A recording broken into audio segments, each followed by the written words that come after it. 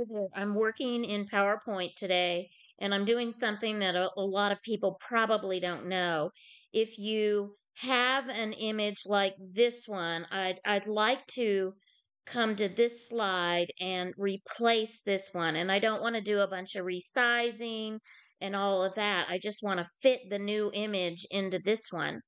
So what I'm going to do is start with this. This is the new screen capture I got. And I'm simply going to choose copy. And then I'm coming to this image. I'm going to click the the image that I have there and go to the picture format tab.